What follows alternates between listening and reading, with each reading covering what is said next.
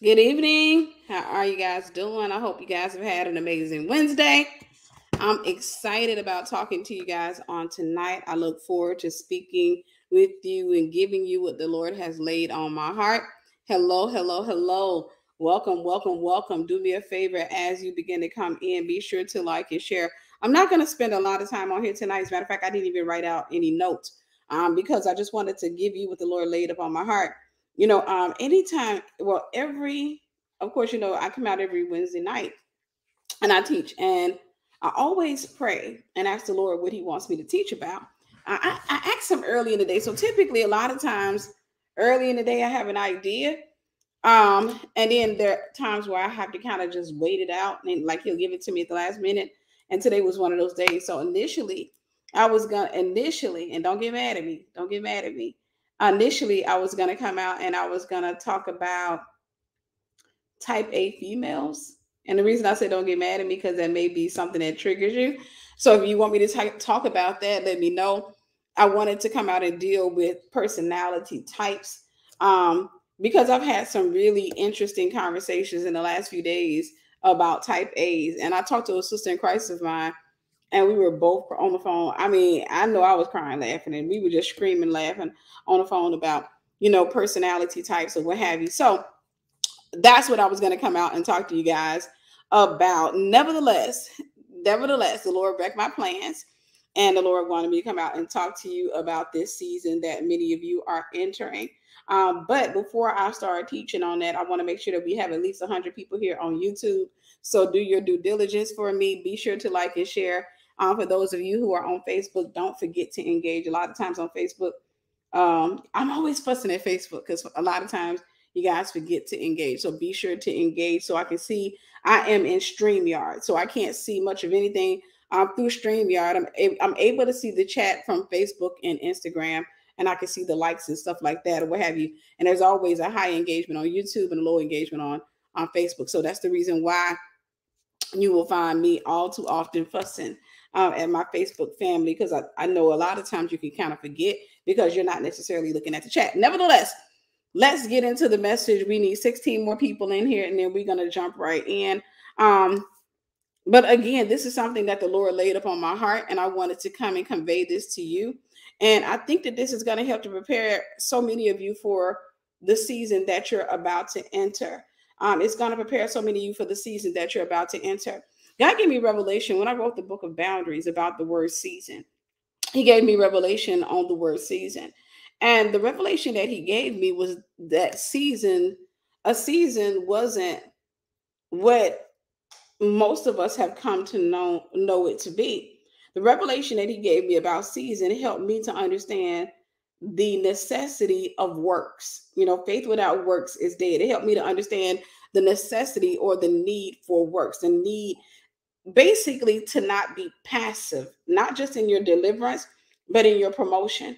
Whatever it is that the Lord is wanting to do for you, you can't be passive. And for a long time, we as a church, we've kind of been really passive about the miracles, the favor, the blessings of God. So what we do is we sing, we dance, we shout, but then we go home and we don't apply what we learn. A lot of people in the church, a lot of Christians are not even consistent with reading their Bibles, not even consistent with praying, not consistent with doing their due diligence. But yet and still, a lot of Christians live in expectation. They live in the realm of hope, and hope deferred makes the heart sick. And consequently, we end up giving the church a bad name because we're people come to know us by seeing us doing all of that stuff, but then going home and being broken, sick, or what have you. And that's not the desire. That's not the heart of God for us. Is that we come out and we put on our brightest color suit, and then we come up to church, and then we dance, we shout, and we cry, and then we go back home to the same old dysfunctional mindset and the same old dysfunctional lifestyle that we've been living in. It is the will of God that we embrace change. It is the will of God. So this is the revelation that he gave me about the word season. What he told me about the word season is this.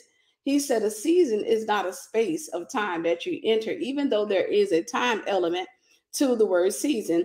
But the word season, it really deals with a mindset. It deals with a mindset. So it's very similar to children.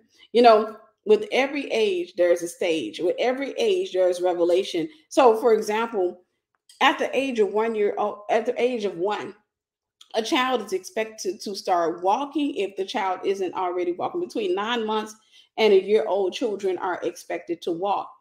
And within that space of time, you expect the child to say a few words to kind of start to adapt to, the language that you speak. So the child may say, Mama, Dad, Dad, water, they'll start speaking a little bit. Some children, I won't even say are more advanced than others. I don't necessarily know if people, I can't say whether or not people are more advanced. I think that it all goes with the parent, because if a parent is consistently speaking with their child, if you consistently pick something up and you say phone, phone, phone, eventually the child will understand that this is a phone. But when it comes to the word season, or let's go back to this, at the age of 2, you expect a child to speak full sentences, right? Even though they can't articulate, some words well, even though their vocabulary is extremely limited, nevertheless, at the age of 2, you expect a child to be able to communicate the basics, and for the most part, they have a very expansive language. Most children have a very expansive language at the age of 2. By the time the child is 3, you expect that child to have, a full vocabulary. And that's the same thing with us. Whenever we come into the kingdom, we are babes in Christ. And I want you to understand that with every stage, God has an expectation that's attached to you. And I want you to go back to the natural child. If a child is 2 years old and the child can't speak, then typically they're going to take the child to the test to make sure the child can hear. Not only that, they're going to try to find out because that child is not developing properly. That's the same thing as the church. We have to make sure that we are developing properly. The whole concept of grace isn't just, and a lot of Christians honestly have a misunderstanding of grace. Most people think that grace is a condom to sin. They think that grace gives them the allegiance. Gives them the allowance. They think it's a raincoat that they put on before they go run and splash in sin. Grace was never designed for you to go out here and do what you want. The whole purpose of grace was to cover you as you grow. The whole purpose of grace is to cover you as you grow. So, for example, if you know my story, I was in the club, I was in the world. I dealt with a lot of trauma growing up. I had a really broken mindset. The way that I thought, the way that I reasoned.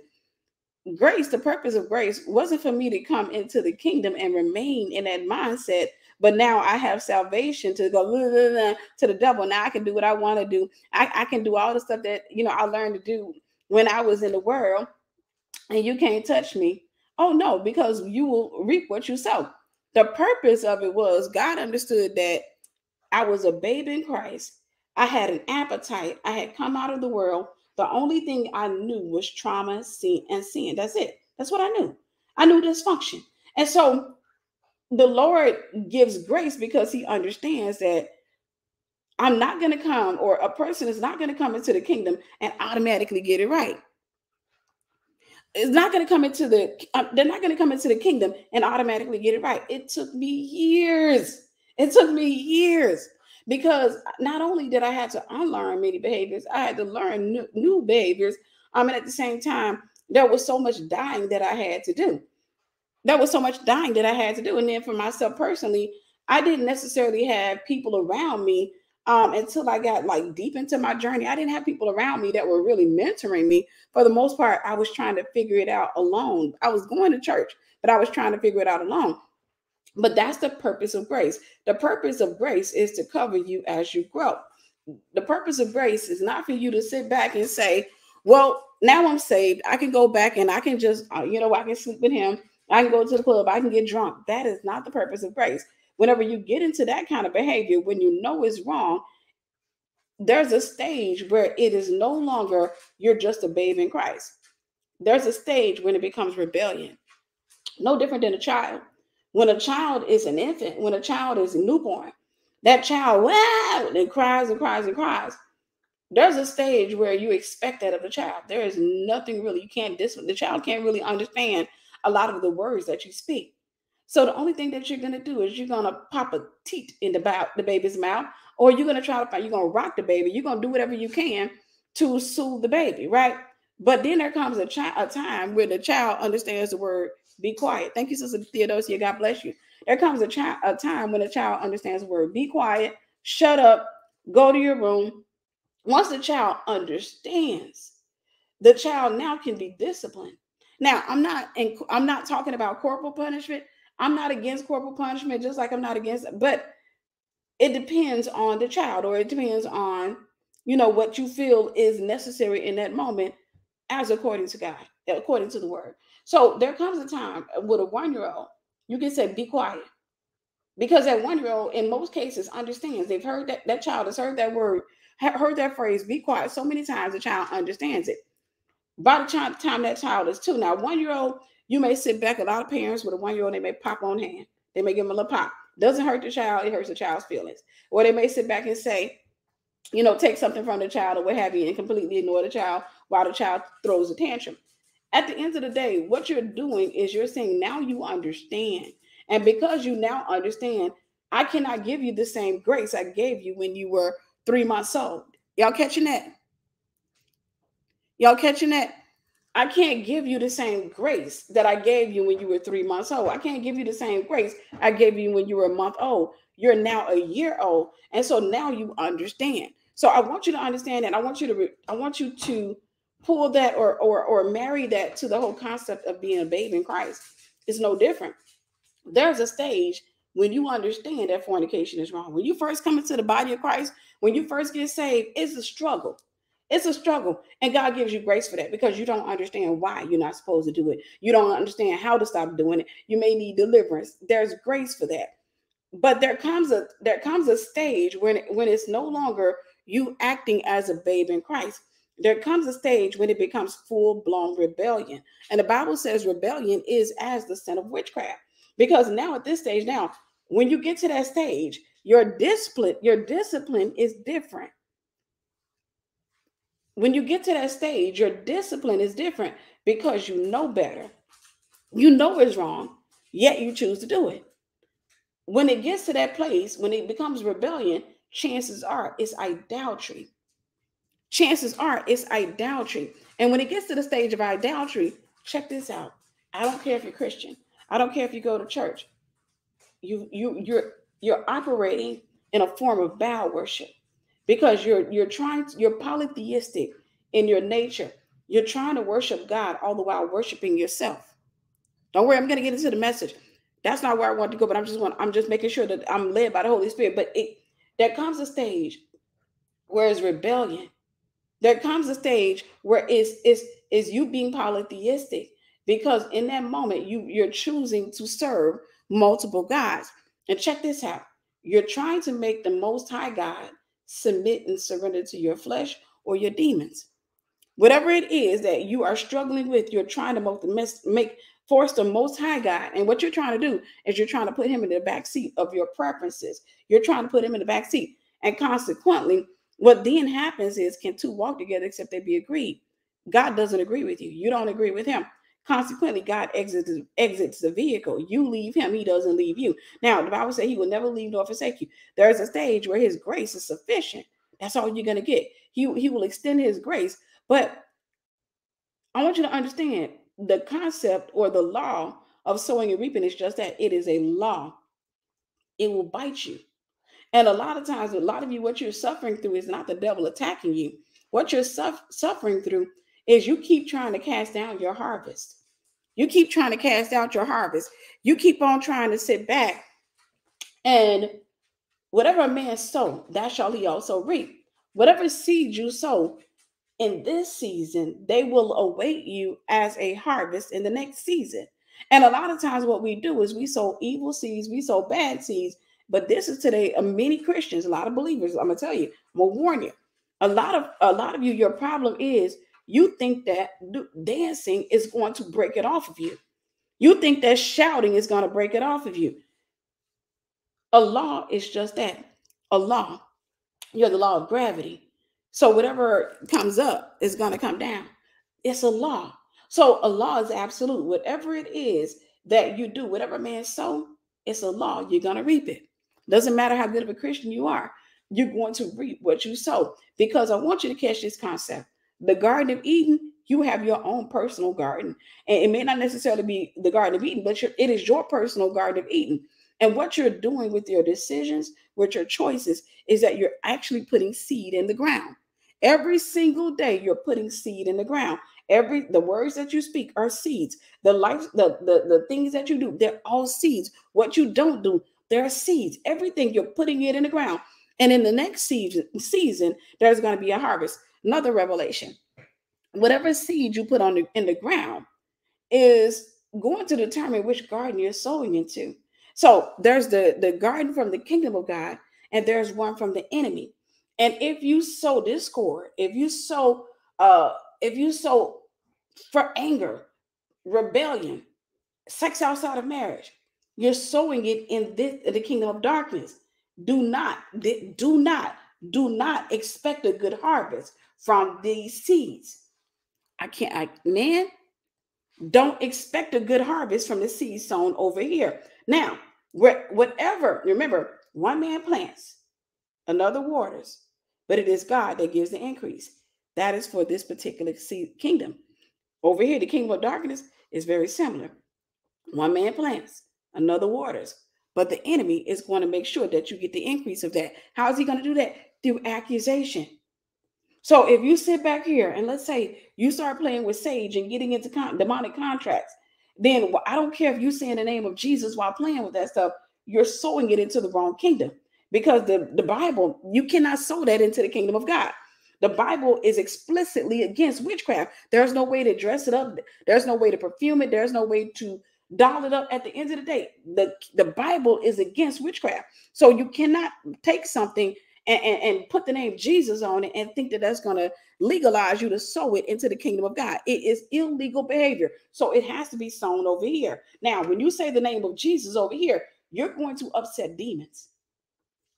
What the devil don't tell you is that when you're sowing seeds over here, then there's going to be demons that you legalize, because the seeds have to have, these are going to be your gardeners of sorts. These are going to be the ones, and they're going to be the ones that accuse you. Whatever you put in the ground, you have to reap it. Whatever you put in the ground, you have to reap it. So if you want to have a good harvest, you want to always sow over here. You want to sow in the kingdom. You want to make sure that you're praying. That's a seed. You want to make sure that you're fasting. That's a seed. You want to make sure that you are that you're being kind to people. That you are growing the fruits of the spirit. These are all seeds, and you want to make sure that they're watered. As a matter of fact, if I put those seeds in the ground, one man plants, God's going to send somebody to water those seeds. If I put those seeds in the ground, God's going to send somebody to water them. And so check this out. If I want, for those of you, let's just stop here real quick, just a little exit. For the sisters and for the brothers, for those of you who are single, if you want a spouse, sow over here. Sow the right seeds. If you're not, and you got to get delivered from thinking that the right seed is you going to get your hair done.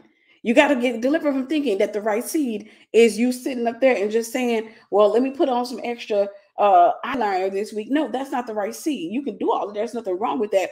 But you have to sow the seeds. This is the message. You're going to need this to qualify for the season that you're entering. The seed is a sacrifice. I want you to write that in capital letters. Write the word sacrifice. Because in order for you to exit any season that you're in, you have to be willing to make a sacrifice. In order for you to enter any season that you're in, the Lord brought this to my heart today. I was thinking about this while I was driving to church. I thought about, or was I coming back from church? I don't know. But I thought about, for example, couples. I've done many counseling sessions with couples, married couples. And one of the things I found is that one of the issues that started bringing, you guys know, I always say this, that God typically sends couples. I don't want to say throw. I always say throw, but because I prefer not to minister to couples, because for me, I'm twice divorced. It's not that I don't feel qualified. It's just that at this particular stage, I feel better sending them to somebody else. Nevertheless, when God sends them my way, I would do like an initial, maybe 1 or 2 sessions with them. And then I will send them off to somebody that's been married for like 30 and 40 years. I'll send them off to other people to counsel them and what have you. I'll say, hey, these people have been married 30 and 40 years, follow through with them, because you got a whole man. and your man needs to talk to a man, But one of the things I've seen, because the Bible says before you build a thing, you must count the cost. Sister Shantae, thank you for the seed. God bless you. You must count the cost. One of the things I've seen that always leads to a lot of friction in marriage is that one person goes in putting seed in like crazy. Another person comes in and all they want to do is harvest. They come in like, oh, I like this whole concept of marriage. I like all this, but they don't really want to sacrifice anything. They don't want to give anything. One person comes in as a giver, the other person comes in as a taker. In my experience, now it can be the man or the female. In my experience, most of the times is the man that's trying to reap, and the woman is so and so and so on. Consequently, she gets frustrated because she set the stage for that. That's a whole other message. But she set the stage for that because in the dating phase and the courting phase, she allowed that, and it created an expectation with that guy, and he didn't see anything wrong with it. But before you build a thing, you must count the cost. One of the things I got a chance to see is that a lot of times, the guy, for example, will be sitting there looking like, she don't want me to go nowhere. She don't want me to go nowhere. I was out with my friends the other night, and I'm like, how long were you out? I mean, I came home at 1. I said, that's disrespectful. How is that disrespectful? I had a life before I got right. You had a life before you got with her. Did you count the cost of marriage? Did you count the cost? So, and first and foremost, I have to ask her, did y'all even discuss it? Did you discuss what was considered good versus bad? Because you probably would have decided not to marry that person had you talked to them and realized that they weren't willing to make a compromise. They weren't willing to make a sacrifice. Did you count the cost before you got in there? This is what sets the stage for the destruction of so many relationships and so many of the things that you guys are building. It sets the stage for it. It's because you have to make a sacrifice. But in order to make a sacrifice, you got to count the cost. You got to make the decision. Is it worth it to me? Now, somebody else is going to say it's worth it. But you have to say, is it worth it to me? You have to make the sacrifice. And I have to say to that guy, I said, yeah, that's disrespectful. Because you're supposed to be the protector of your home. What if somebody broke into your home? Well, ain't nobody gonna break. We got a ring camera. We got this. But can Ring fight? Can Ring do all of those things? That's disrespectful. You were supposed to give that up before you got married. You're supposed to talk about that, discuss that, give that up before you got married. If you weren't willing to give that up, then check this out. It doesn't mean that you weren't supposed to get married. You just probably should have married somebody else. Because the wife that you have, she's normal. There are women out there who they're completely, and that's their version of normal. They're completely okay with you coming home 2, 3, 4 in the morning. Because they're going to do it. And then you're going to fight with them for doing it. Why are you coming? Ain't nothing out open this time of night but legs. Why are you all out there in the street at 2? It don't look right for a wife to come home at 2, 3 in the morning. Did you count the cost? What sets the stage for the destruction of so much of what it is that you're believing God for is you're not counting the cost. You're not counting it. I recently had this, the Lord dealt with me and he started dealing with me about marriage. He said, count the cost. And he said, Tiffany, I need you to pay attention to the season that you're in. I need you to make sure that you pay attention. Don't think ahead, because this is the problem with so many people is when you're in today, you're living in a prayer. This is the manifestation of an answered prayer. I'm living in this. I'm living in an answered prayer. But when you live in an answered prayer, you're so caught up in the moment that you're not present in it. That what happens is you don't appreciate the moment. Consequently, you start thinking ahead. See, you're borrowing time from your future. You're borrowing is so you're thinking ahead. You're thinking about what's ahead or what have you. When you get ahead, when you finally get to that season, you run into disappointment because in the season before you were thinking ahead, and you know what? You weren't present in that season, and now everything doesn't look the way that it looked in your head. So you know what you do? Consequently, you start looking back. Man, I wish I had appreciated my single season all the more. I wish I had appreciated the time when I didn't have any kids. I could have traveled the world back then. I could have did this. How many of you can relate to that? How many of you can relate to that? You sat back and you were thinking so far up ahead. You then became a wife. You became a mother. You became all of these things. And now you look sometimes and you're like, I didn't appreciate that season that I was in. I took it for granted. If I could go back, okay, another example. I think I talked about this on my podcast. Another example I have. I lived in Florida for 5 years. And for about a year and a half of that time, I was divorced. Went through a divorce. I say about 2 years.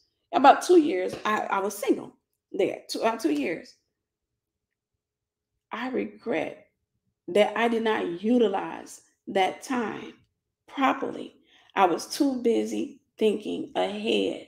When I got the prophetic word that the Lord is saying he's going to move you to Georgia, I was so caught up in Georgia that I did not appreciate Florida.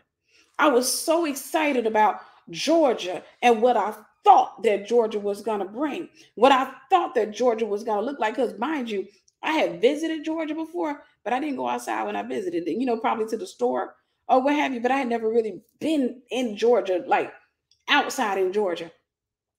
I didn't realize the gold that I was living in. Most people want to live in Florida. And here it was. And I kept saying to myself, I'm going to make it down to the beach and I'm going to take some cruises. I'm going to take some cruises because down in Florida, you can take like dolphin cruises. I lived in St. Petersburg and I used to go with my ex. We used to take these dolphin cruises. And these are 1 hour, an hour and a half cruises. And at that time, they were like $60. I don't know if, inflation, if it's higher now, but they were like $60 and they take you out on the lake and what have you. And I even planned to take a dinner cruise. I think a dinner cruise is like an hour and a half, 2 hours, where you get on a cruise ship and you're on the water and then you're going to eat, fancy dinner and all that. In my time of singleness, I didn't do it. I didn't, because I kept thinking I had more time to do it.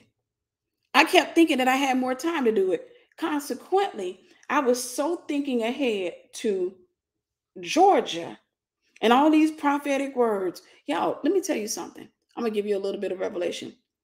Let God bring prophecy to you. Don't chase it. I won't say I was chasing it. Let me back up on that. I won't say I was chasing it. I started getting prophetic words about what my next season was going to look like. And what it did was it made me anxious because I wasn't mature. It made me anxious. So consequently, I went from being content to anxious. I went from being content. I started thinking about what my next season, what Georgia was going to bring. I kept getting these prophetic words that, oh, your husband there, you're going to meet your husband and all of this stuff. I wasn't thinking about no man. I had just went through a divorce. I wasn't thinking about no man. That's not where my head or my heart was. It wasn't on a guy. And nevertheless, I started getting those prophetic words. So you know what it did? It made me want to move to Georgia all the more. I'm looking up places. I'm not even present in the moment. I had the whole spread of Florida in front of me. Not to say I didn't enjoy myself in Florida. I did photo shoots and I got out a little bit. It wasn't until probably about a month before I left Florida that I actually started enjoying Florida. It was a month before I left Florida that I actually started enjoying it.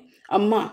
I reconnected with a former friend of mine, and I already had my friend. I already had a friend there that I was hanging out with. We used to always hang out, but she would, she knew I was an introvert, so she knew I did my daddy daughter dates every Saturday, and she would come so 4 times a month. She would come twice a month. She would typically come twice a month. We hung out, we walked together, and all that other stuff. Then this other female that I used to hang out with, I sat back, Sister Eve. Thank you. God bless you, sis. God bless you. I appreciate you. I started hanging out with this other sister in Christ, and we were having a blast. We started going out. She wanted to go to every daddy daughter date with me, And so we started going out to really, that was my first time going to Ruth Chris Steakhouse. And I had a powerful story about that. I'm not going to go too deep into that, but I remember going to Ruth Chris Steakhouse. I didn't know I was called to deliverance at the time. And in Ruth Chris Steakhouse, me and this girl were sitting across from each other. You know, we're talking and we're having a good time. Waitress comes over and she starts talking about, you guys got an aura. You have an aura about you. And when she said aura, we looked at each other and we're just like, oh, okay. And so we're talking. So we realized the child is into witchcraft. And she starts talking about chakras. This is our waitress and stuff. And I'm thinking to myself, you're going to have to interrupt her. This is your assignment. So I interrupt and I start talking. And I said, no. And I don't know what I said. I don't remember everything I said. But what I do remember is that I started telling her that it was witchcraft, it was demonic. And, I started telling her, the price to pay for that, the stuff. And, I was real kind. And I remember the girl started manifesting. It was a light manifestation, but she began to manifest. She started getting fidgety and she had goosebumps. And she was like, I don't know why I'm getting, I feel terrified. I don't know why I feel terrified. I'm getting these goosebumps. It right there at the edge of me leaving Florida, that started happening. I'm talking to her. My sister in Christ was talking to her. And, the more we talked, the more she started getting fidgety. So consequently, when the time came for me to move, I'm still too excited to be present in the moment. I can't stop thinking about Georgia. I can't stop thinking about when I got to Georgia, disappointment. It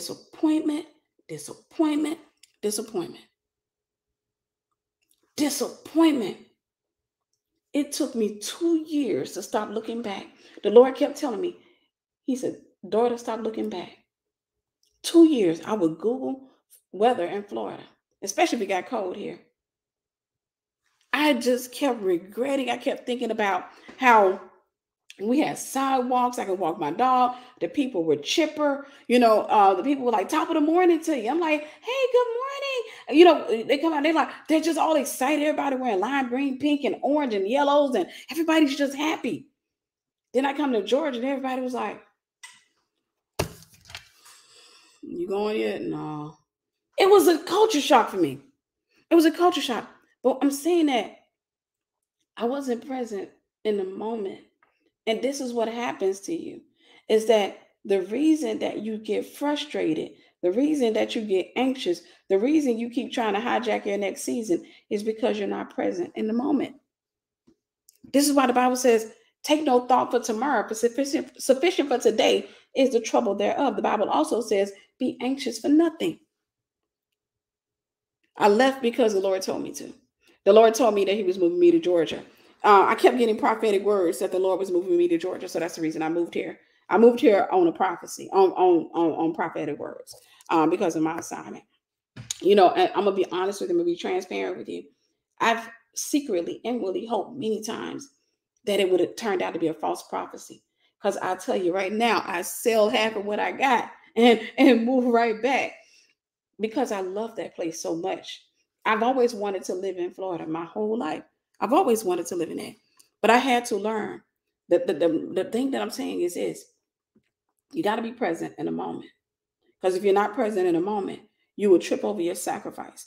If you're not present in a moment, you won't do what God told you to do in the moment because you're too busy living in tomorrow. I told you guys this, and I'll get back into the message. I remember I started having what I believe to be visions. After I got the prophetic word, I had this vision of a man. And I can't even believe that was my husband. Oh God, listen. The child was beautiful. I'm gonna be honest with you. I'm gonna be transparent. The child was beautiful. And I was sitting up there and I believed that was him. So I started getting caught up in my thought. This is, and for those of you who daydream a lot, take that creativity and put it in a book. Take that creativity, because creativity can become craziness if you don't come out of it. It could take you down crazy street. I used to take these naps every single day. Matter of fact, I don't know if I started taking them then, but because I had this vision, or what I thought was a vision, a couple of times, I would run my happy tail. I was happy when the time came. When I felt sleepy, I'm like, yay! I'll go run to the bed because I would utilize that time because typically whenever I would go to sleep back then, I used to have to occupy my mind with thoughts. Like I had to think of something until I fell asleep. Nowadays I have to kind of clear my mind. But I would occupy my mind with thoughts about what it was going to be like in Georgia and how I was going to meet this guy and all of these different things. Everything seemed so. So what it did was it made me more anxious. Take no thought for tomorrow. If it's sufficient for today is the trouble thereof. It made me more anxious about Georgia. It made me more anxious about Georgia. The Lord then told me one day. The Lord said, "I need you to divorce that." And I was like, "What?" He said, "I need you to divorce that. I need you to divorce this man in your thoughts. I need you to divorce that image." I'm gonna give you a little bit of revelation. Do me a favor, like and share. Like and share. I'm gonna give you a little bit of revelation why he told me to do that. He said, "I need you to divorce that image. I need you to break up with that image. I need you to stop doing that." And I'm gonna tell you something. You can create a one-sided soul tie with a creature that does not even exist, a person that doesn't exist by going in your head. That wasn't an easy thing because I started relying on that to go to sleep. It was, and I kept it Christian, right? I would try to keep it Christian. I would just imagine being in Georgia, sitting in the car because he couldn't come in my house because be wrapped in flesh or what have you. But he would be sitting in my car, and or I'd be sitting in his car, and we just sitting out there in the car, we just talking. This nighttime, we're talking or what have you. I had all of these things playing out in my head. I understand now what God said. Take no thought for tomorrow, for sufficient for the day is the trouble thereof. That right there could destroy your faith. That right there could make you completely oblivious to the world in front of you. It can also make you start anticipating somebody that may or may not be the one that God brought. It could do a lot of damage to you. It could do a lot of damage. I would get in my head and think about that. And that's how I would go myself to sleep for my nap. And for the time I went to bed, I went to bed like 6, 7 in the morning. When I went to bed, that was what I did. I would think about this guy. I would think about this guy. Consequently, true story. True story. One day I'm scrolling the internet. I've told you guys this story before. I'm scrolling the internet. I happen to see a dude look just like him. I darn near dropped my phone. I darn near dropped my phone. Thankfully, I had divorced the image by then, but I was still like,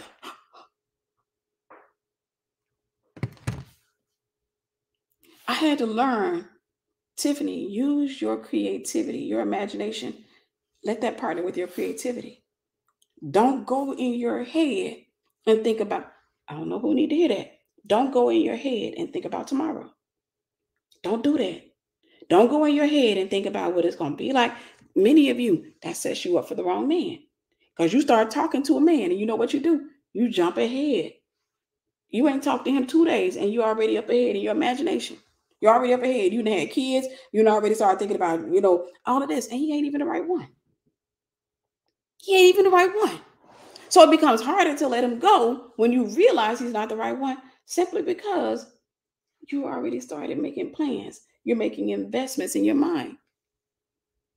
It becomes harder to let him go because you've already thought about what life would be like with him and children and all of that. You've already planned trips and all that other stuff. You've already jumped ahead in your mind. You have to be present in the moment. So this is the word that the Lord laid on my heart for you. The Lord reminded me of my life. I've had to make a ton of sacrifices over the course of my life. A ton of them, like major, not minor sacrifices. Not that, the Lord told me to stop sneezing out my left nostril, so I just start sneezing out of my right nostril type stuff. Not that, no, I'm talking about major sacrifices. I'm going to tell you something I've learned, something I've noticed. People who intentionally, and I need you to hear this clearly. I need you to just pay attention. Whatever you're doing, stop what you're doing and listen closely. People who intentionally make sacrifices for God. And I'm talking about minor or major, especially the major ones. Now, what's major is determined by how you value a thing. But people who intentionally make sacrifices for God, who sit back, and I'm talking about something you have to grieve. I'm not talking about the Lord said, Don't get that pink pair of shoes, get the blue ones, or don't get you no shoes today. That's a sacrifice. That's good. You've been obeying God. There's a harvest attracted to that. There's a harvest attached to that. But people who intentionally obey God for the big things, the Bible says it this way: if you're faithful over little, I'll make you ruler over much. That means consistent. Consistent. But the people who make the sacrifices, they typically reap a big harvest. The people who make major sacrifices, I'm talking about careers, cities, states. The people who make major sacrifices typically will attract a big harvest. The problem with today's average Christian, and the message here is stop being average. The problem with today's average Christian is you're not willing to make a sacrifice. Most of the depression, anxiety, frustration that you have is nothing but you having an adult-sized temper tantrum because the Lord is requiring something of you to enter into your next season. The Lord is playing tug of war. Maybe He's playing tug of war on that dude that you like, and now you're frustrated. Rather than let go and say, God, your will be done. Because if God has to snatch it from you, it's not a seed. If it has to burn your hands before you let go, it's not a seed. It's only a seed when you sow it. It's only a seed when you sow it. When you sow in tears, you will reap in joy. It's only a seed. And typically, listen, the greatest, most potent seeds are the ones you sow in tears. The greatest, most potent tears are the ones you sow in, the seeds are the ones you sow in tears.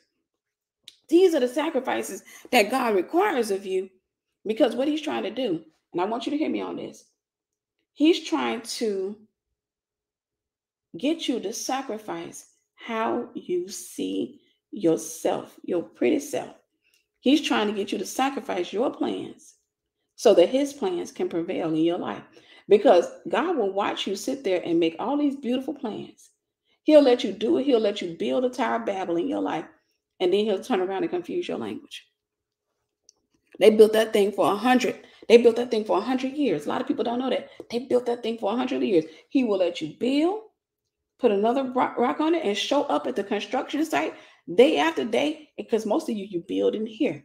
It's the plans that you make. You build and this, you build this, and you build that, and you build. You keep building. And then one day the Lord says, now that you finish building your golden calf, I need you to sacrifice it. Now that you finish building your golden calf, Sister Georgianne, thank you. I love you. Thank you. Now that you got your golden calf erected, I want you to kill it. I don't know if y'all know that's how God is. God will let you build all of those plans for yourself. I'm going to be with Him. I'm going to have His babies. We're going to move here. We're going to do this. We're going to do that. And He'll let you build that thing for years. He'll let you date Him for years. He'll let you go in the sea and have babies with Him. It doesn't matter. 2, 3 kids. Just because you made sacrifices for the calf doesn't mean that God's going to let you keep it. And then one day, God will require it of you. One day, He will require that of you. One day, He'll be like, okay, let it go. And if you can't, if you struggle, you're discovering the reason He's telling you to let it go is because it has become an idol. It has become your God. You worship it. You place it before God. God said, you shall have no other gods before me.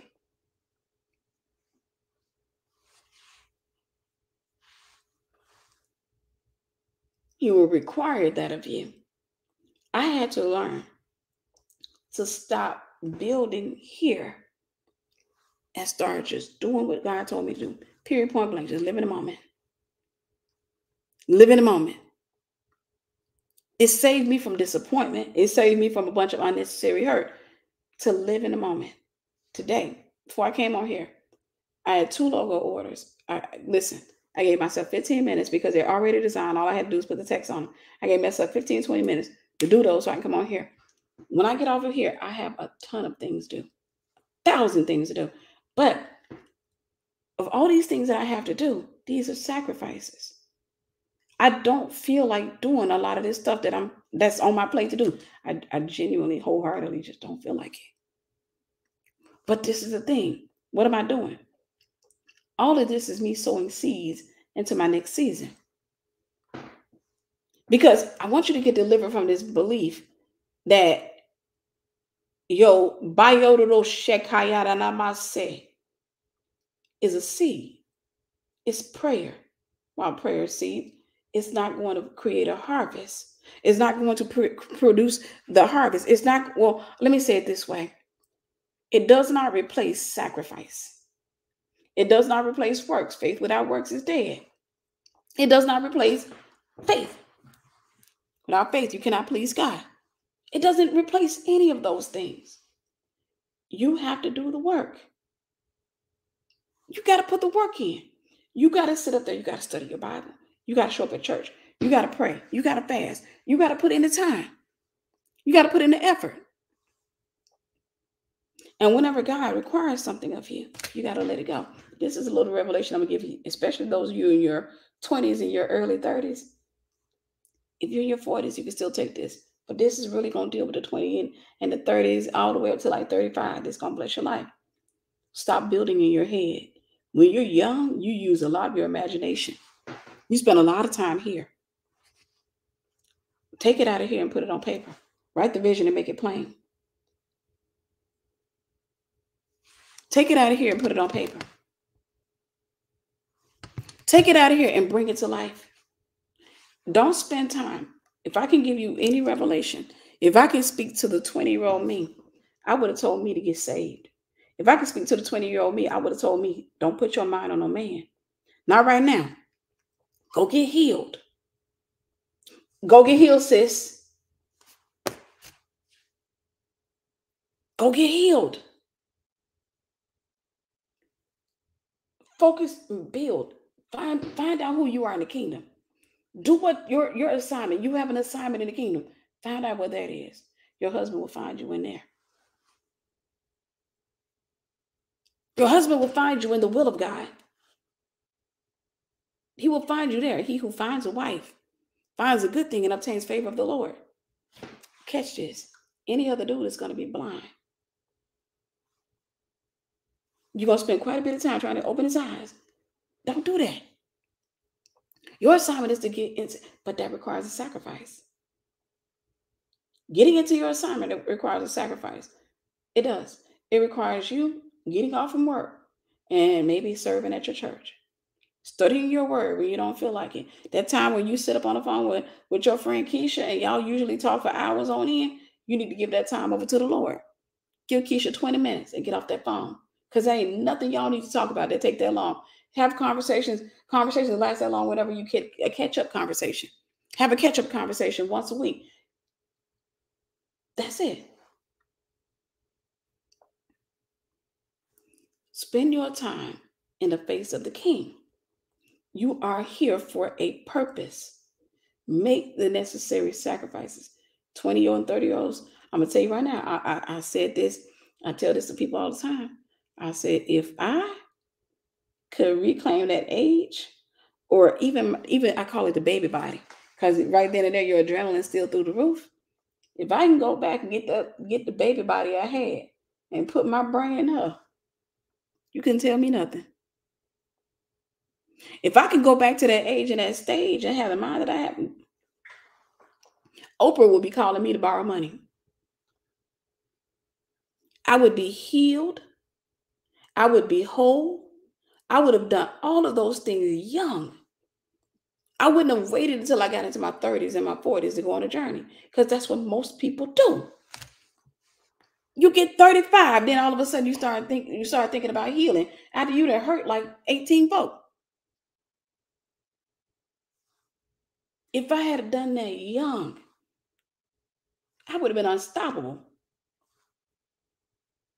It would have been unstoppable. It's not too late, thank the Lord. I went on a journey.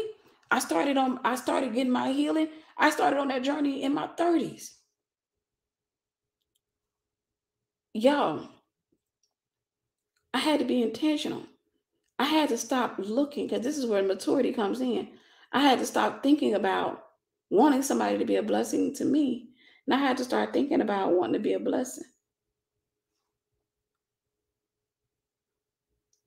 I had the desire to be a blessing. I had to stop thinking about, I want somebody to hug me. I want somebody to hold me. I want this and I want that. No, no, no, no. No marriage will work out like that. No friendship will work out like that. You know why? Because God allowed me to have a bunch of I, me, and I's in my life. And you know what? It got frustrating as heck, because I had all them folks around me and I'm sitting here looking like, y'all, the takers, consumers. All you want is to see what you can get. Got tired of that. I got tired of saying you welcome. I wanted to say thank you as well. Can I say thank you? I got frustrated with it. Every time I look up, I'm always the one saying, you're welcome, you're welcome, you're welcome. No. I'm saying that to say this season, and I'm getting ready to close. This season, I want you to take into account, what is it that the Lord has been placing on your heart that you're going to have to let go of? Is it that friend? Let me give you a little revelation. Let me make it a little easier for you. For those of you who say, the Lord has been warning me about some people in my life. You don't have to cut her off. You just have to outgrow her. That's how you make that sacrifice. You don't have to necessarily cut people off. I learned this. You just have to outgrow them. You set boundaries, period, point blank. Sis, I don't gossip no more. I don't gossip anymore. So she called you and say, girl, did you hear such and such? Let's pray for her. Bow your head.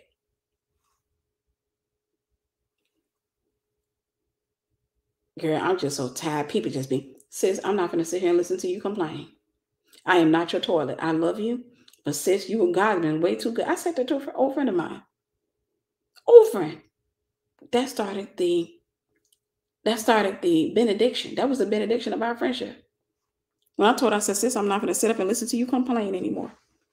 God's been far too good to you for you to sit up and be so negative. You know, there's some of you on here, you're too negative. You know why? Because you live in tomorrow. And every time you live in tomorrow, by the time you arrive at tomorrow, you're disappointed because you didn't set up there. Because when you put your head in tomorrow, when you keep thinking about tomorrow and what it's going to look like, then what you do is you start actually adding on to it because you're going to get bored, and it sets the stage for disappointment. What is it that the Lord is requiring of you in this season, so that you can go into the next season? Thank you, Sister Delana. God bless you. What is He asking of you? That's right. Friend calling for free coaching and therapy. That's not a friend. That's a mentee. Put the right label on it. The right label, because right then and there, people will always give you a wrong label so they can extract from you. I learned that. I deal with that in my book, Relational Acuity. I can't wait to release it. I just hired some more people to do artwork. I hired 2 people to do covers for the book. I didn't like the covers that they did. So I hired somebody else to do artwork for it. So I'm going to see how that turns out. Prayerfully, that turns out really good. But what is it that God's requiring of you? Let's talk business. Some of you are called to be entrepreneurs, and you know it. But the problem is, the reason that you are not an entrepreneur right now, because you're not doing things in excellence. You cheat. You ever heard that saying, that adage? You have to spend money to make it. The adage is relatively true. It's just a little off. It's really, you have to invest money. You have to do things in excellence. Period, point blank. And nobody gonna be willing to invest more in your business than you are.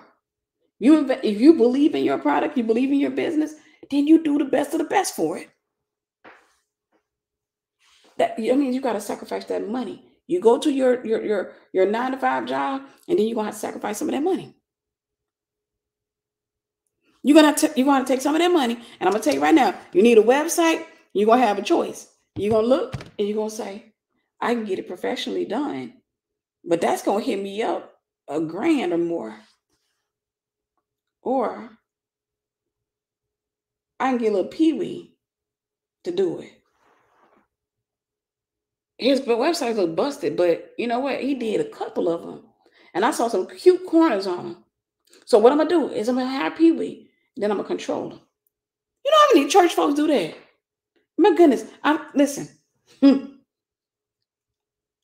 I am God taught as a designer. Goodness gracious. The hell I went through in the beginning. People that didn't want to go pay somebody else to do their logo, they would hire me when I didn't really understand. And they'll just try to control your hand. Go back at it again. You almost got it. Ma'am, I've been working for you 3 weeks for $33. The devil is a lie. Thank you, one God. God bless you.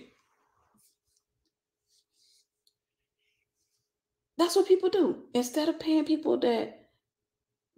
and just making a sacrifice, what they do is they sit back and they take.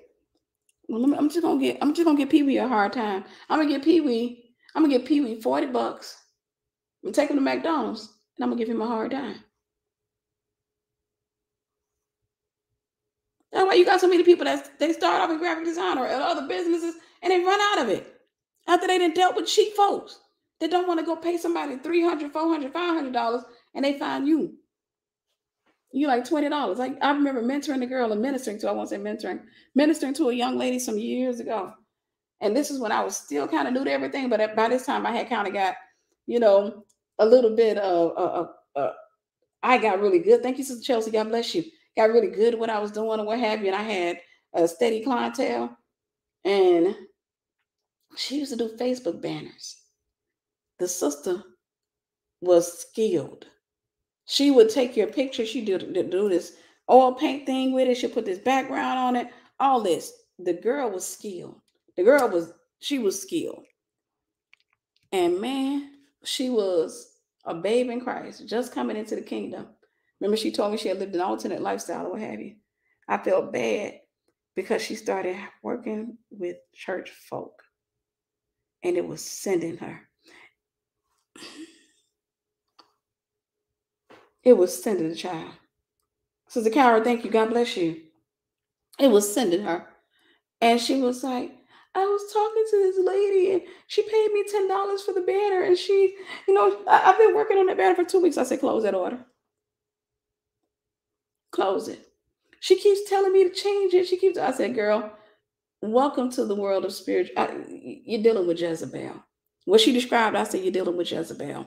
I'm sorry. When you come into this, when you first start off and you lower your prices, Jezebels are the roaches. This is a project, some mindset. Then you're going to deal with the worst Jezebels are the cheap ones. The ones who can't even afford to have an Ahab. So they have to go out there and they got to borrow people. They got to borrow Ahabs every now and then. They got to come to a restaurant and talk to people like they crazy.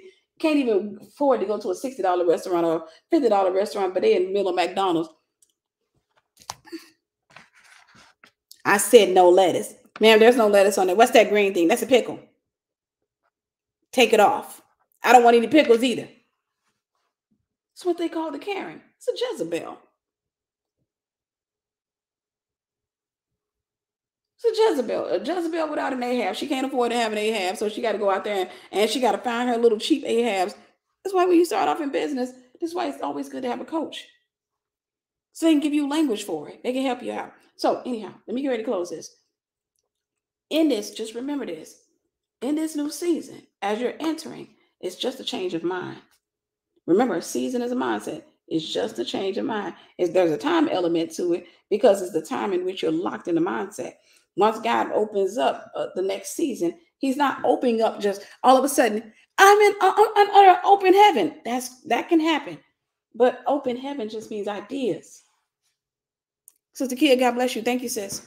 That's all it means is ideas. Faith without works is dead. You can have the idea and not do anything with it. You know how many people sit under an open heaven and just sit on a toilet? Ain't did nothing. God gave you a book idea. Mm-hmm. Girl, Jesus. This is why I don't occupy my phone line with people who not doing nothing. Because they got too much time on their hands. Why you ain't answer your phone? Because I'm busy. And I'm not your old lady. Now, if you're a dude and we dating, or we all that, that's a different thing. We're gonna talk. Other than that, and we ain't gonna bury it. But other than that, no, I'm not gonna sit up on the phone Talking for hours on end about what? The fact that your fart today smell like an apple, a rotten apple? Colon cleanse. Girl, get off my phone with that. It's a waste of time. It's a waste of time. That's time. That time that you're doing, that you're sitting up and talking on the phone all day long for hours on end. Y'all ain't doing nothing but sitting around waiting on the Grim Reaper. That's it. You're just sitting around waiting on the Grim Reaper. You ain't doing nothing. That's time you could have been writing that book. So you got to sacrifice that time. You got to sacrifice your preference. You trust me. As an entrepreneur, there are things I prefer to do every day. Every day. There are things I prefer to do. When I'm working, I am working on this project, that project, but a lot of times I have other things in my head. I can't wait to get to this. Once I finish this, I'm gonna get to this. Then I have other projects come in, this come in. I had 2 logo orders come in. Excuse me. I decided today, I said, let me go ahead and do that before I come down.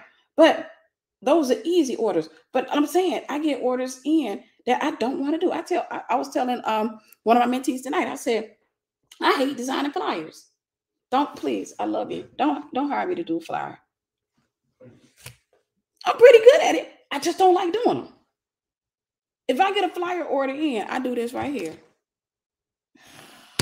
If I get a website order in, I do the same thing. It depends. For the most part, I got too much on my plate. And sometimes those things take expansive amounts of time. Flyer can do it about 3 hours. But I can do a logo a lot faster and make more money.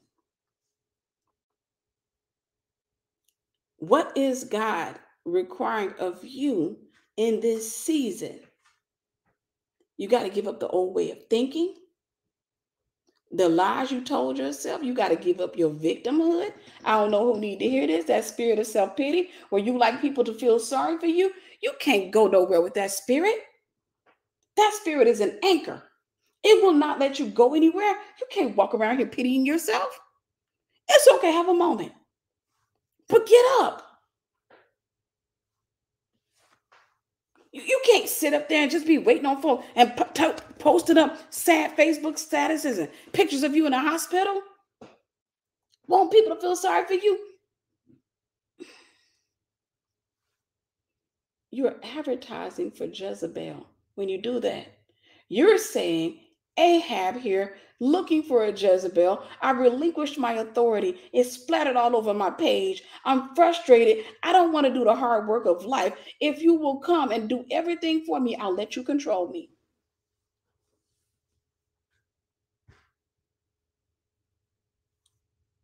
Develop them, or I would tell you to get into a mentorship or something like that. Volunteer at your church, and you'll start to find them as you are helping. When you're doing things, you'll find things that you love to do.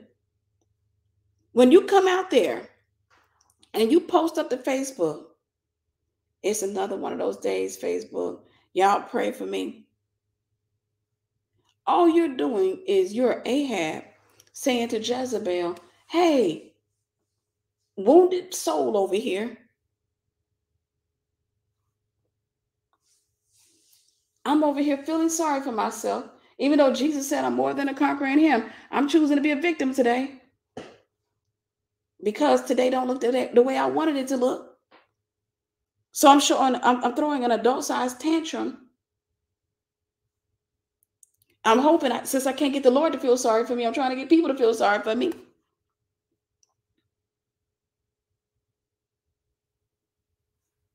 Because I don't want to do the hard work of living.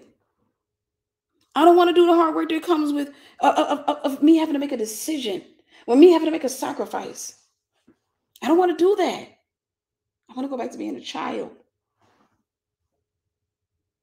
So Ahab it's just a big old baby. Jezebel come in and it's just an incestuous relationship. Person comes in, oh, okay, you don't feel like you got a person on your job yelling at you. Okay, you don't want to stand up for your rights. You don't want to read the handbook. You don't want to pray. All right, I'll come up to your job. I'll do all the hard work for you while you sit around and be a wuss. I got to be hard with you because I got to get you out of that place.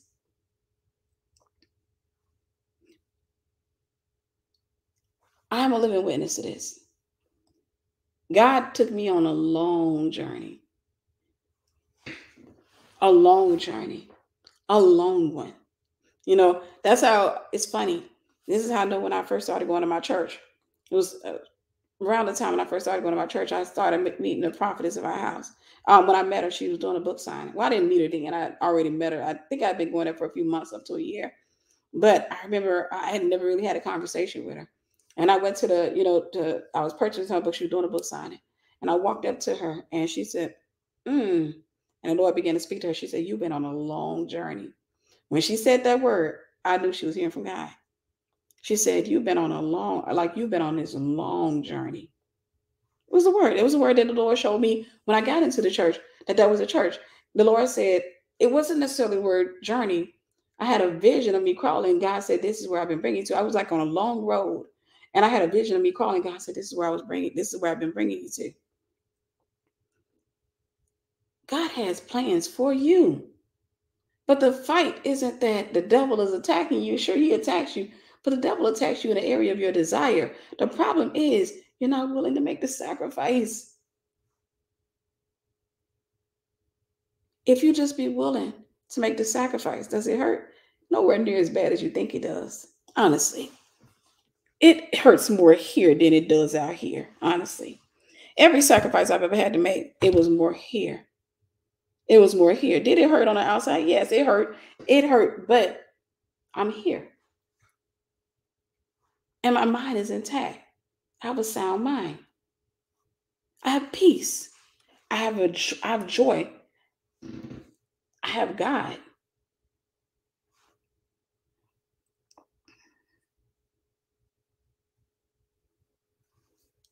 Make whatever sacrifices you need to make in this season so you can enter into your next season. I had to make the sacrifice of Florida, and that wasn't the start of my sacrifices. Jesus, I'm not going to even go beyond Florida because we'd be here all night if I tell you all the stuff I had to let go of, including a site. I remember building a site and it had a little bit of friction. It had gotten a little bit of popularity and all that other stuff. It was for hip hop artists and all that. And I was managing, and the Lord told me, he said, close it. Close it. No. I'm working with A&Rs and I'm working with all these different people. What are you talking about? Close it. I had a brother in Christ that called me. He was my confirmation. Call me. He was obeying God. I was fighting with him. I was still in the headlock. Call me. This man was about to get signed with Universal Records. I'll never forget that. Universal Records wanted him passionately. I'm talking about every other artist I was working with were trying to get signed. Universal Records and other companies were coming after him. And he was in the process of making a deal with Universal Records. He wasn't my artist, but he was in a process of making a deal with Universal Records. And I don't remember if he had a visitation or an encounter. I think he had a visitation from God. I don't know. It could have been some type of encounter. He called me one day. He said, "Sis, delete my website." And listen, I had put my back into his website because I was decent. I was pretty good by the end. I was pretty decent. But I was like, this man's website got to be the bomb because his music. When I met him, that's how I met him, was that he hired me for his music because my name was circulating in that industry. And so he got, word of me and what have you, reached out to me. My name was circulating. And he was like, "Sis," he hired me for his website. I listened to his music, heard his story. I said, I got to make sure that this man's website, this got to look like $1 million website. It's got to look like $1 million website. So it was my favorite. It was the one I was proud. I put it at the top of my portfolio. And he called me. He said, "Hey, sis," he said, "delete my website." I thought he was mad at me. Did I do something wrong? Did you hire somebody else? He was like, "No." So I don't know what happened to him, but I don't know, encounter, visitation. Well, a visitation is an encounter, but you can have other types of encounters with God. But I don't know what happened, but he told me he had a brush with God, and the Lord told him to give it all up. The Lord told him to give it all up. Another perfect example, my first lady. She was in school to be a doctor. She was right at the edge of graduating, right about to graduate. And the Lord told her to give it up. Now she has a school. She has her own school. People who make the sacrifice win. Those who keep arguing and trying to negotiate with God end up getting stuck with the mediocre that they thought was big. What is it that you're willing to give up? What is God telling you to let go of? Is it an ideology? A person? What is it that He's requiring you? The victim status? What is He requiring you to give up? Give it up so that you can have a testimony in your next season.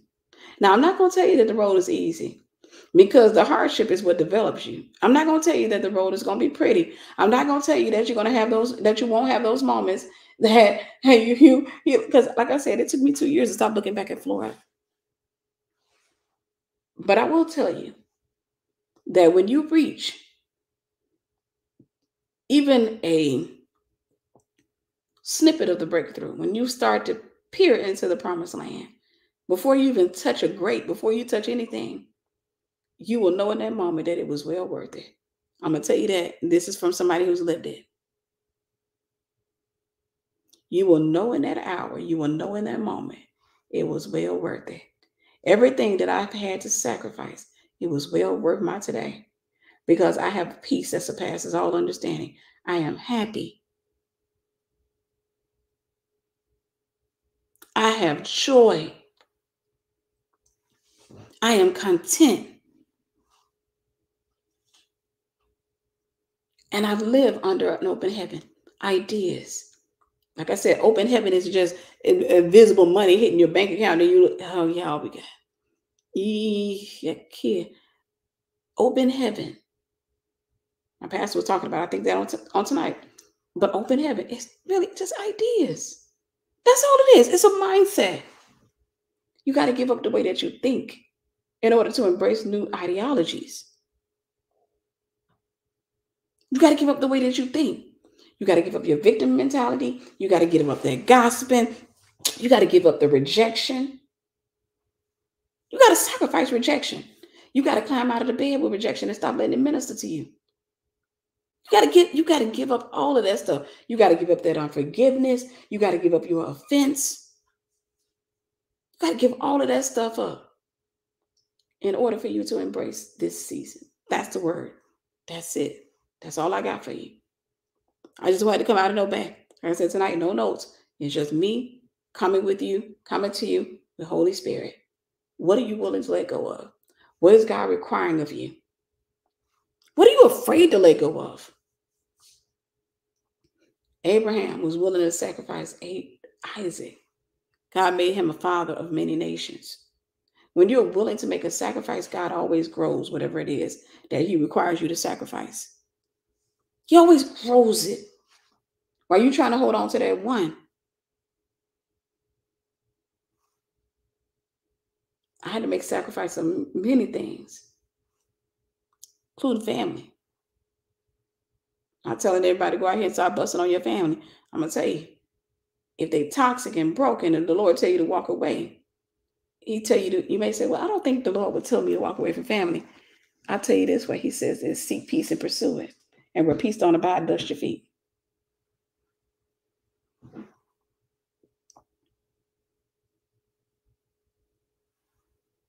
Put boundaries in place. Set rules. Set guidelines. Put a price on your access. I'm going to leave it with that. Put a price on your access. Don't let everybody freely have access to you. The Lord told me, He said the definition, one of the many definitions of a curse is being surrounded by people who don't honor you. Being surrounded by people who don't respect you. That's the way of having a closed heaven. Because they can't hear from God regarding you. And it's through people around you that God blesses you. I need you to know that. All right. I'm going to let you guys go. Listen, I would love to mentor you. I would love to mentor you. Join Esther Prep University. The ladies will post it here. But join Esther Prep University. I would love to take the time to mentor you, to help you to get into your, Sister Aaliyah, thank you. God bless you, sis. To help you to enter into your next season. Understand this. Entering into the season is information. I love to give you more information. I have a library with hundreds of messages in it. I won't say hundreds, but tons of messages in it in Esther Prep University. So I would love you to join. Thank you, Biblical Babe. God bless you.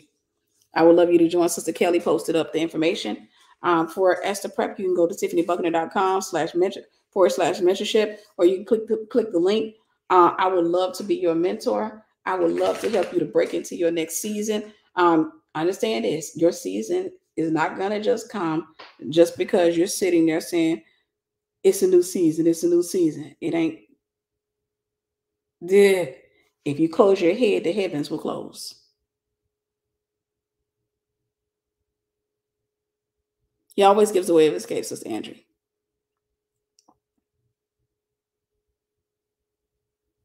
He always gives a way of escape. Always, and the way of escape typically doesn't make sense. It's usually scary. It typically doesn't make sense. And this is why we don't think it's God. Take it from somebody that God has done a lot of deliverance with. Just taking me through all of those different seasons, bringing me out of all types of toxic, crazy situations that not only that I grew up in, but the ones I threw myself in because I didn't know any better.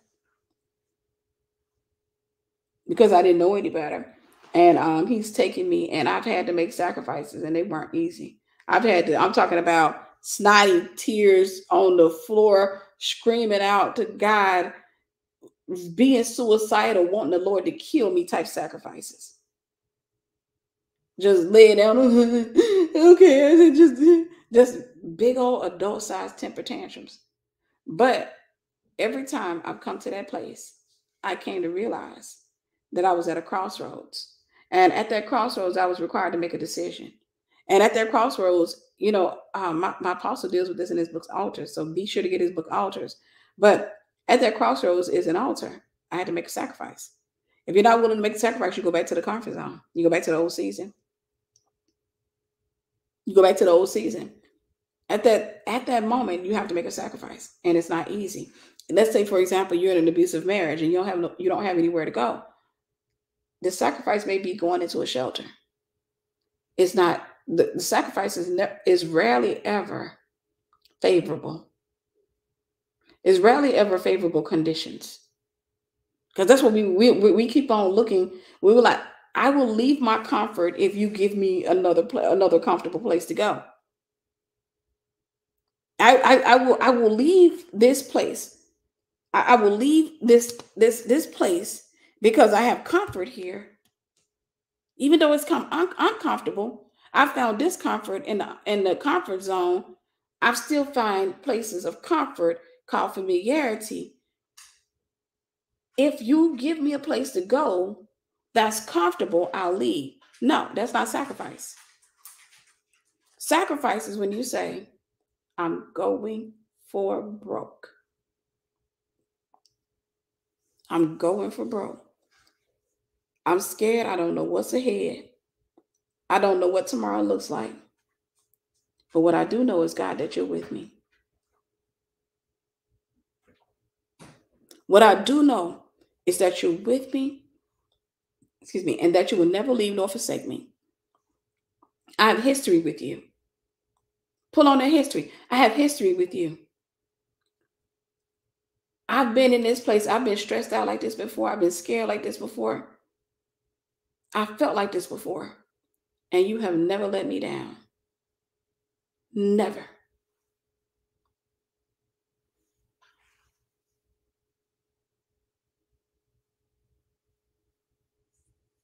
God bless you, sis. God's got you. God's got you. It'll be a testimony. It will be a testimony. Every sacrifice turns into a testimony. Every test turns into a testimony. Every test turns into a testimony. Every mess turns into a message. Just keep moving and keep growing, guys. I'm going to say this and then I'm going to close for real. There are some of you right now, you know what God is telling you to sacrifice. You better sacrifice it tonight while you have the energy to do it. When you have the message of God upon your heart. Remember, I told you I was on the phone with that brother in Christ. And he was telling me, he said, the Lord wanted him to delete his site and give it all up. Thank you, Marion. God bless you. Thank you, sis. Thank you. I said, that's confirmation. I said, but if I get off this phone with you, if I don't do something right now, if I get off this phone with you, I'm not going to do it. If I wait till tomorrow. So I said, stay on the phone. Stay on the phone. So I got up to my computer and I proceed to delete my site. I didn't know how to delete it. I don't know why I deleted it one page at a time. Now that I think maybe I just didn't know, because now that I'm skilled, I've built hundreds of websites. I know how to build them. I know, dang, you could have went there, but I deleted it pretty much one page at a time. One page at a time. Just deleting the pages. And I watched that thing go. Watch that thing go. Remember, I was newly married at the time. Was I married? I don't know. If I was, we were newlyweds. If I wasn't, we were planning to get married. And he called me the next day, or later. That was the next day. He said, "Baby, I went to your website and it's not up. Where is your website?" I said, "I deleted it." He said, "What?" I said, "I was talking about the such and such," and he said, "Click." He hung up in my face. I was like, "I know he didn't just hang up in my face. No, he didn't just hang up in my face." I called him back because I said it in my head. I said maybe I mistakenly hung up on him. So I called back. I was like, "Hey, the phone disconnected. Did I hang up or did you?" He said, "No, I hung up." You hung up. Why would you do that without consulting me? Who is he for you to talk to? And he did that. If I wasn't married, that was my sign not to marry. Not to marry him anyhow. God will always give you a way of escape. I don't know who need to hear that. Relationship. God's been telling you that he ain't the one. I don't know who need to hear that. God's been telling you that's not right. It's not going to get better, sis. Whoever you are, I feel the Lord saying it's not going to get better. It's going to keep going downhill. Let him go. What you're experiencing is you holding on to something that God told you to let go of, and now it's burning your hand. Let him go. Let him go. God says, I have better. He said, I have better for you. Anyhow, that's it. That's the message. I'm going to go. Love you guys. I pray that this message bless you. Do me a favor. Be sure to like and share. Join Esther Prep University. And I look forward to speaking to you guys again soon. All right. Thank you, Sister Nini. God bless you. Bye-bye.